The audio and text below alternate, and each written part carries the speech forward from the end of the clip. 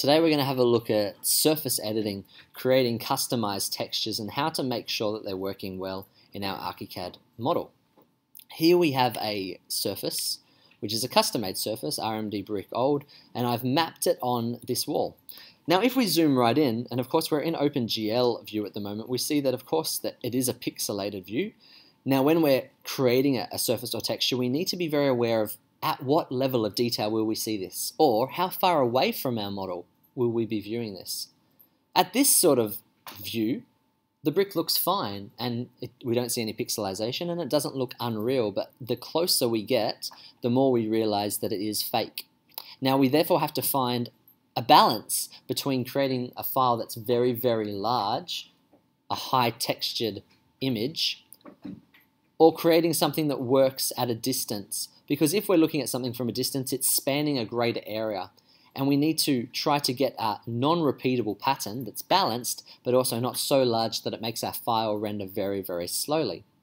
The other issue that we have with this file is that we see that it is seamed, or it's not seamless, if you like. Another way of calling that is tiling. And we note that we have a brick joint here, but it's not quite working. The texture, the file, isn't being natural. It looks fake, it looks artificial. How do we fix that? The first thing we need to do is to review our model, not just in the OpenGL, but to render it. Because when we're using Cine-Render, until we either create a preview or the final projection, we won't know whether it's right or not. I'm going to go in my photo render settings, and I'll just quickly preview.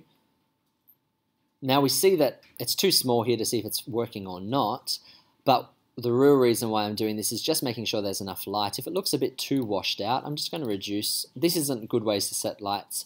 I'm just using very, very fast settings at the moment to make sure it's working in order to edit my textures.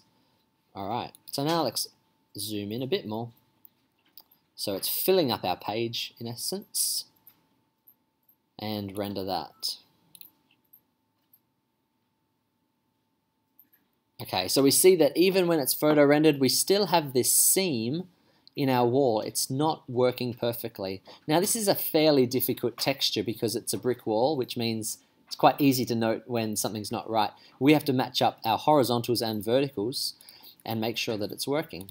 So this is a texture. If you're opening up ArchiCAD, you might not know what that means. So let's first do this cleverly. Hold down Alt, click, left click. That's going to pick up the settings, option, element attributes, surfaces. It's going to take me to my surface, RMD brick old, and I'm needing to find what that is. I could do this a few different ways. I'm going to use internal engine.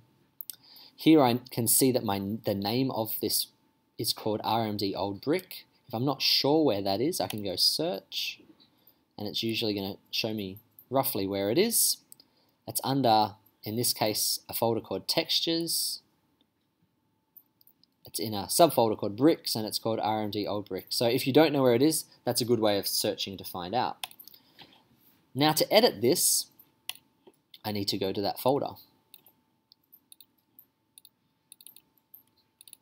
Thankfully I know where that is.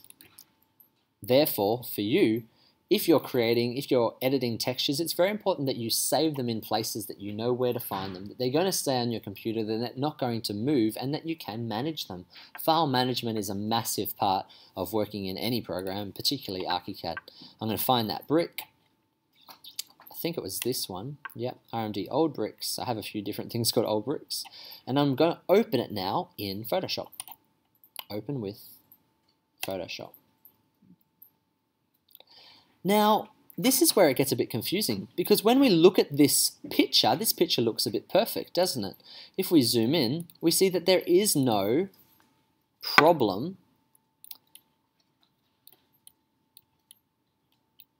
with mapping, or with tiling, as we call it. So where's the problem? Here's a trick with Photoshop. Filter, other, offset. Now if you ever played the game called Snake, maybe on your old Nokia phone, you'll understand what this is about.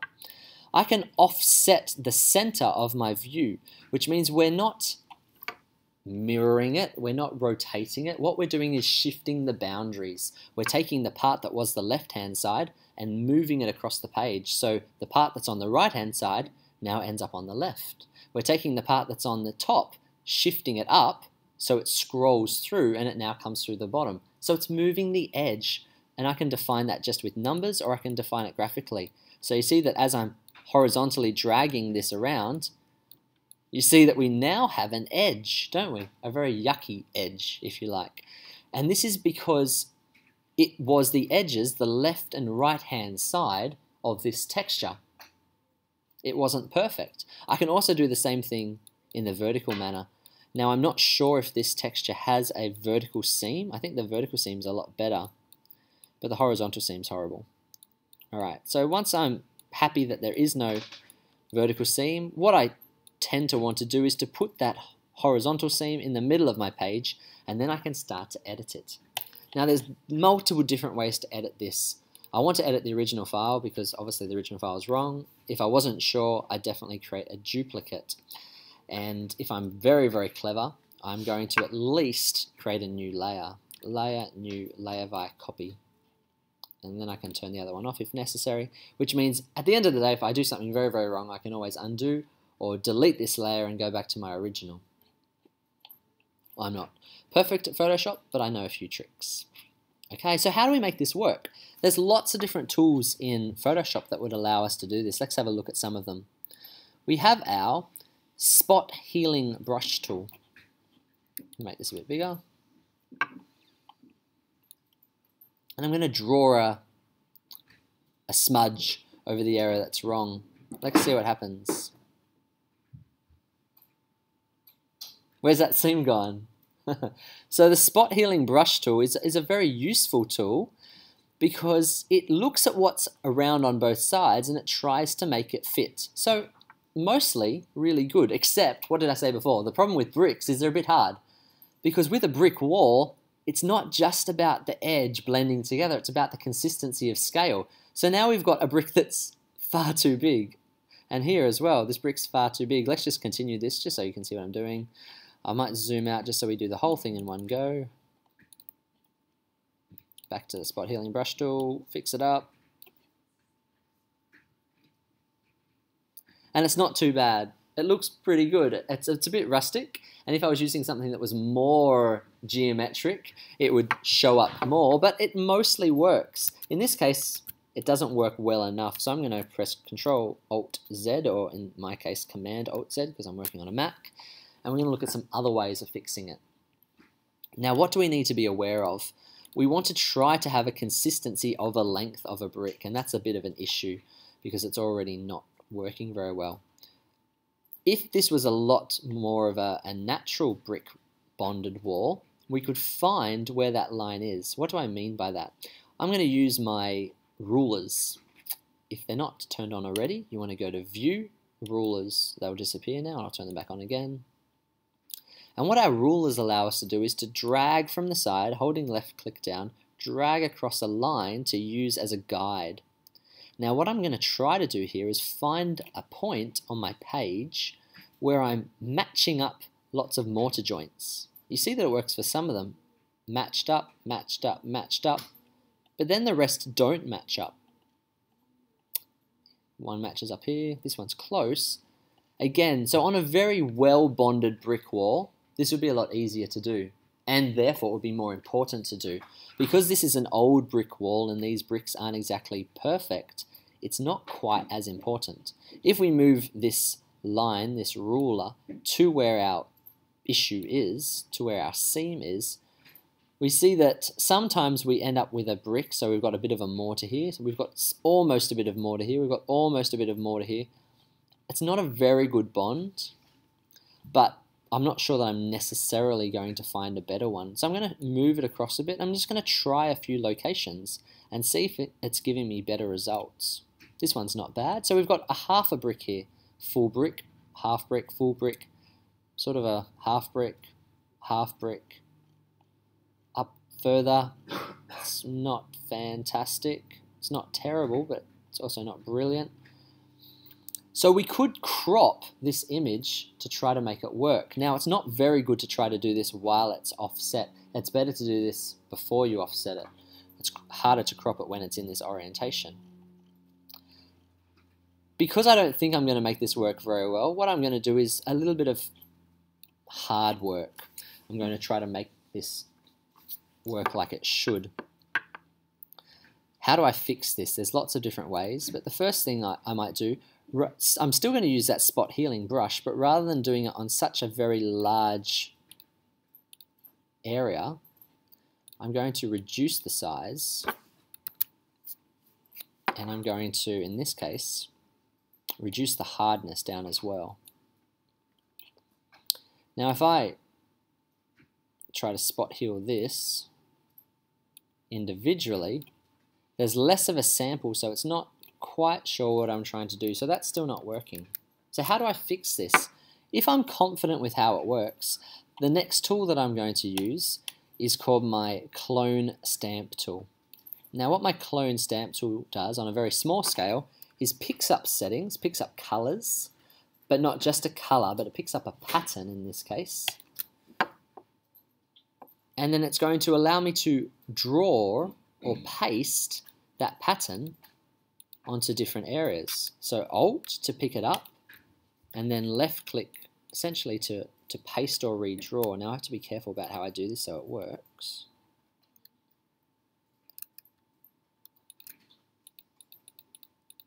But if I do this carefully, it's a bit slow. I can also use other bricks. I don't need to use that exact same brick that I'm currently sitting on. But for a very natural sort of a wall that we don't want to be undo if you make mistakes, obviously. For a very natural sort of a wall, we could use this technique. Now this is very slow and painstaking, so we don't have to go to this level of detail. What we could do is do what we did before. You see that this is now looking a lot better, but it was a lot slower, wasn't it? So we could use our spot healing brush tool, increase the size of it again, fix this whole area,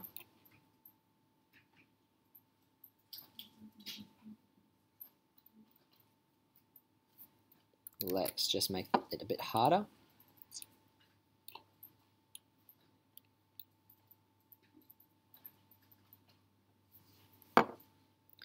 And then if I have issues with what we've done, if there's any that stand out as really bad, really wrong, which is what's happening here, then I can edit these ones individually.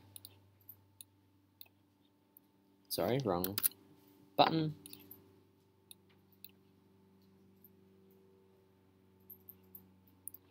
So in this case, what am I going to do? I'm going to create a mortar joint. So I'm going to find a mortar joint that I like using my option here, pick this up, and I'm going to draw a mortar joint in where I think that should go. I think I need another one as well, so let's find another appropriate color. It's often best to try to get a sample from as far away as possible. That'll allow it to look as real as possible. Pick up this one, and then draw this in here. Sorry, again, wrong button. Control D. Alt to pick up my sample position, and then let's draw this.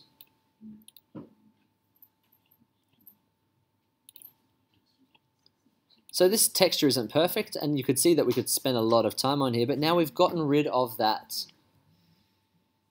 sampling issue. We've gotten rid of that line, and if I go back to filter, other offset, I can now horizontally move this along, and we don't see any edge. We don't see a discrepancy in how that texture works. So this is a little bit of Photoshop editing. This texture wasn't bad to begin with. I can look later at a texture that's a lot more problematic and how we'd have to edit that in Photoshop. But you have to find, again, a line of how much work are you willing to do. There's so many different pictures available on the internet or even photos that you can take that there's not a lot of point editing something for half a day if you could just find a better one to begin with. and save yourself all that trouble. Don't want to do that, thank you, cancel. Alright, so let's take this back into back into ArchiCAD and look what's going on. You'll note that when we're back in ArchiCAD, this hasn't changed. It's still wrong, isn't it? That's because we need to reload our library. Until we reload the file, it's not going to update. And this is the real advantage or importance of using a linked library as opposed to an embedded library. If we had embedded this library, then it wouldn't update or wouldn't update properly. Option, element attributes. Sorry. I'm going to do it that way. I'm going to go File, Libraries, Library Manager. This green button, refresh, reload. OK. Let's go out of the 3D window. Let's go to our surface. RMD brick old.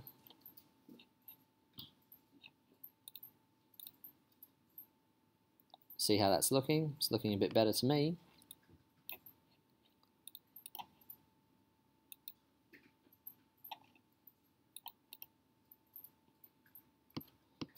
Let's give this a render and see if it's fixed up or see if it's still having the same problem. Just going to go back to this and make sure it actually did work. I sincerely hope so.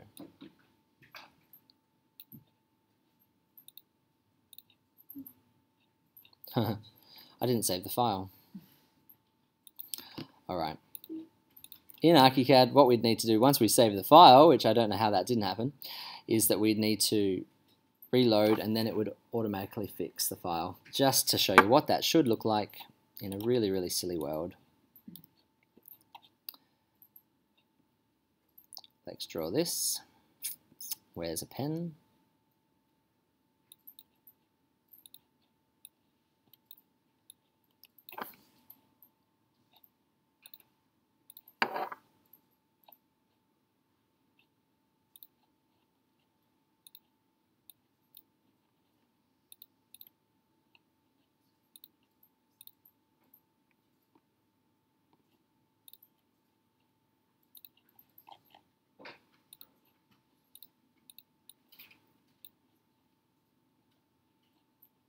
There we go. We can see now in the texture that's updated.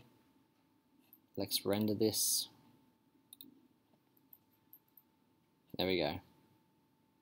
So yeah, I should save my file better clearly after doing all that work. But that's how we make changes in Photoshop and then update them or make sure that they are reflected in our ArchiCAD file.